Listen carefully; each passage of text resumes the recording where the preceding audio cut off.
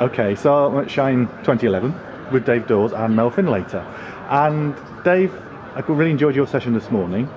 You were talking about some of the financial issues around social enterprise and the mistakes people make in trying to raise funds and all that sort of stuff. Can you tell me a little bit more about what your thesis was?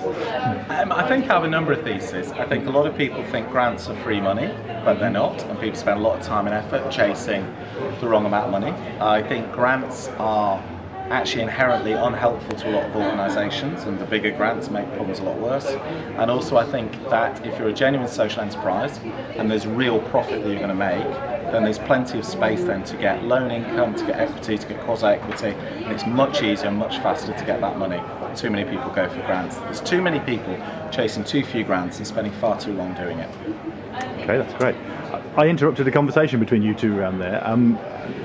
Do you want to continue that conversation on camera? Would that be helpful? Well, we were talking about one of the things, there's almost no social entrepreneur business models in the web space, the app space, the iPhone space, the Google Android space, and yet that's the frontier where there's a lot of entrepreneurship, a lot of innovation, and to be honest, some multi-million pound business models are just waiting there for the taking that could also address some real social issues. And we've both been coming to the same thoughts sort of independently, and it's, Yeah, definitely. Because my well, to do with your talk before, I come from a charity background, so it's very I've made all those mistakes basically, which is quite interesting. And it's a self-confidence thing to believe whether or not you have a good enough business model to not go for grants, which is quite interesting.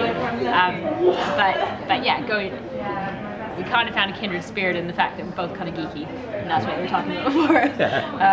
And yeah, I think there is a business model around that, and it's just kind of figuring out what it is. And technology and innovation goes together very well.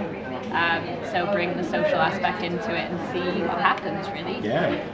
Okay, well, this is very serendipitous because I'm sort of working in that area as well. Okay, so cool. Hopefully we can make some sort of connection around those issues. And I think I almost start from the thought experiment of what if Twitter was a social enterprise, or Facebook, or Google, or Microsoft, and they could have been.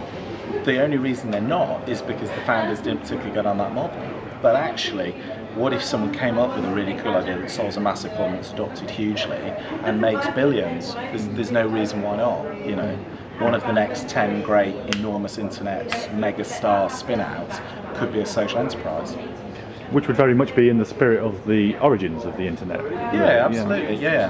I'm hoping in the next 5 years to be running the most profitable social enterprise in the UK, because I think we're in a space where it's easy to make an awful lot of money if you get the business model right and you solve a real problem and people adapt to it quick enough and you solve a real genuine need out there.